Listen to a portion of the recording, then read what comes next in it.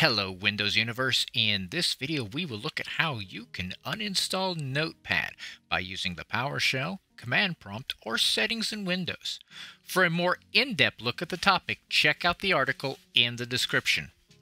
Before trying any of these suggested fixes, be sure to create a system restore point in case there are problems carrying out these steps. To uninstall through the PowerShell, open PowerShell as an administrator. Then you can type this in: git -app x package space asterisk Microsoft dot Windows Notepad asterisk space line remove -app x package and hit enter. Notepad should be uninstalled at that point.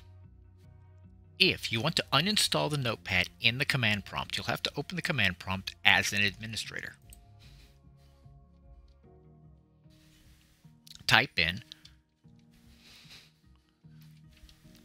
PowerShell space command space open quotes git -app x package space asterisk Microsoft dot Windows Notepad, all is one word, asterisk upscore remove -app x package close quotes and hit enter. This should as well delete. This should also uninstall Notepad. Then we can uninstall Notepad via settings. To do this, open settings, then go to apps. Under apps and features, the arrow to the right, look for Notepad. Click on the three dots and choose Uninstall. For more helpful articles to help you maximize your Windows experience, go to our website, thewindowsclub.com.